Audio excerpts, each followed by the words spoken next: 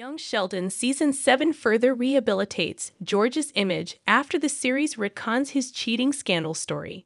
The Cooper patriarch never physically appeared in The Big Bang Theory because he was long dead by the time the events of the show started. Despite this, the Pasadena gang and viewers had a good idea of what he was like as a father thanks to Sheldon's regular stories about him. Most of them were unflattering.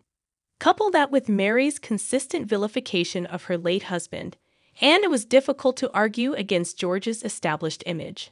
Unfortunately for The Big Bang Theory's established continuity, young Sheldon is seemingly committed to fixing what appears to be a misconception about the Cooper patriarch.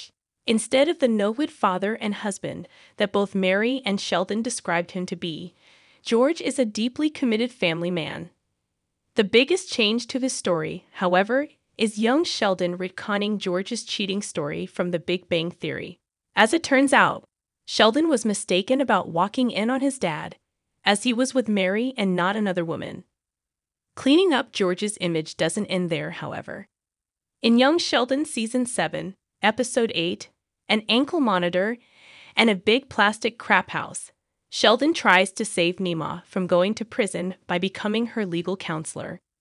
George comes home to him studying for the bar, and instead of a snide comment from either side, they actually have a wholesome conversation about Sheldon's plans to keep Connie from being convicted.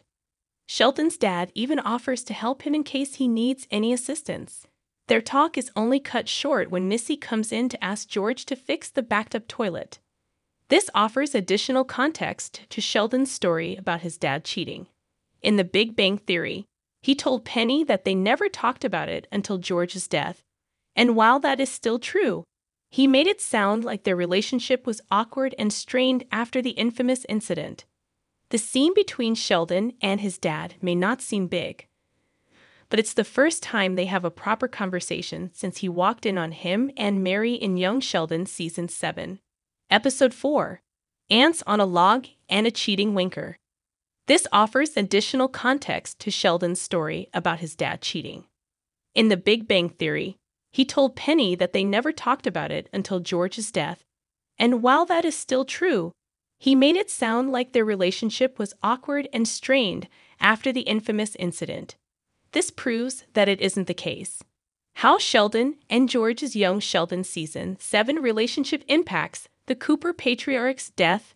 George's death will change the Coopers' lives forever.